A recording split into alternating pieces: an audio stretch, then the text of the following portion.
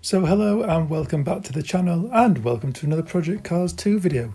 In today's video we're going to be looking at the 1998 Toyota GT1 around Road America.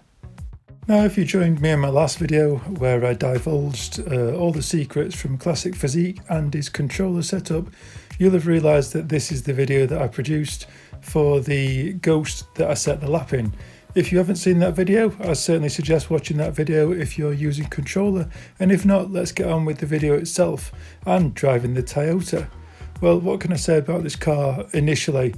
There's a lot of turning oversteer, trying to get the power down from the rear is also quite tricky with this car.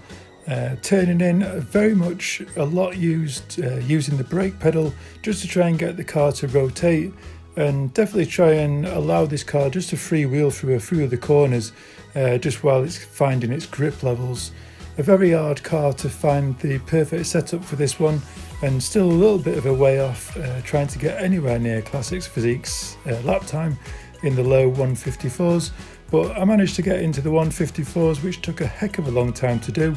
But I'll leave you with the lap itself, and then we'll have a look into the setup and actually drive around the circuit, and I'll just point out a few key areas around the circuit. So let's get on with it.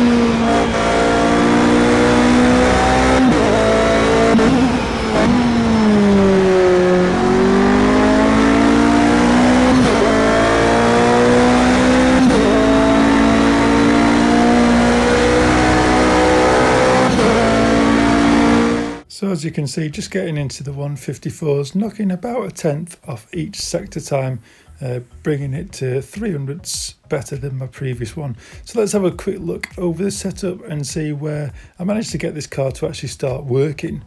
It was a real nightmare to set up. Obviously we're going to be running the soft tyre, and as per usual, no surprises with going slightly harder on the front compound or the front tyre pressures as opposed to the rear. The brake pressure definitely works better. One of the unusual ones that works better with 100% brake pressure, but you're still going to have to understand that there is no ABS, so you can lock up the brakes. So the brake bias just set so that it can get the car to rotate a little bit, and we're not locking out those front tyres. It's so much easier. Front brake duct slightly open just to allow some cooling to go on, and the rear downforce, I tried this in a few settings really, but ended up with 4 being the better of the rest. I think 3 does work all right as well. The caster angles, again, really steep caster angle, just to try and get some more camber through the turning phase of the corner. Tends to make the wheel feel a lot heavier camber at the front running absolutely maximum, and the ride height is set as low as it's going to go, I think, really, to be honest. Springs, fairly soft setup for this one, seem to run a little bit better using a softer setup, and the rear camber just to try and get some acceleration as well down those long straights, not going as far as it could go, but just trying to get some straight line speed really out of this car.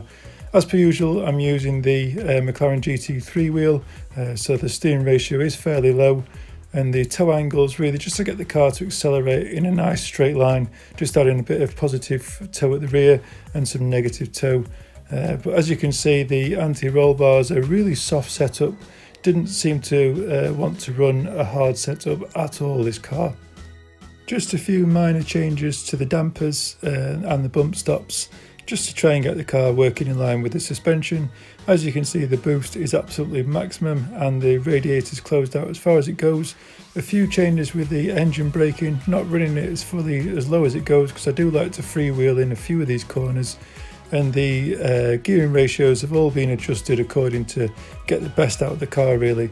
The power ramp and coast ramp, you'll definitely see me coasting through a few of these corners, which is quite unusual, but it is much better just to sort of ease the car through some of the corners, just to wait and see where the grip levels are. And that's the setup, guys. Let's move along to having a drive around the circuit. So as I'm sure like many of us, while you're looking at those loading screens, you always look down to the right hand side and just see who's got the fastest lap time around the circuits, and it's always the GT1s that feature through any of the GT classes. So you'll always probably see Classic Physique's name somewhere there. But yeah, let's get on with this lap. So approaching the corner here, and we're going to be dropping down into third gear. Try and keep in third gear. There is a tendency to want to go into second, but third gear will hold through that corner. Coming up into fifth gear, and then again dropping down into third and then into second for this one. But just ease third gear around before you're changing into second. Just carry some of that speed in third gear before finally dropping to second gear. Obviously we're going to be flat out along this section, and I think the gear change works best almost if you just as you're going into the red light, changing up. And then there's a tarmac changes colour, just dropping down into second, then all the way down into first as we come through this corner. Just before we go over the rise of the hill, just braking just to steady the car as we come up and over the hill. Don't run anywhere near as wide as that. Sort of just holding on to second gear. I think second gear could be held on to through that corner, but I did drop down to first. Sort of flat out through that section with a tiny lift, and then just braking at the number 2 board on the right hand side, all the way down into first gear. Chuck the car really close on the left hand side there to come into this one, to sort of try and straighten the car up in third gear. Looking for the camera in the middle of the corner there. That's sort of your point to start really accelerating out of the corner, all the way up into third gear, into fifth before we throw it into this corner with a little lift and then flat on the accelerator, taking the car as fast as it goes through here. I don't think I get up into sixth gear, braking at the number 4 board, all the way down into second gear, and just allowing the car to roll and then gradually feeding in the accelerator. Does have a tendency to want to oversteer in that section. A few little lifts and then back on the power as we come through there, braking at the number 2 board, and then all the way down into second gear, trying to pick up that inside curve a tiny bit, and then just flatten the power. It seems like such an easy lap, but it's so hard to get into those 154s. I think I was around 157 for such a long time before I actually got this car to a point where it handled.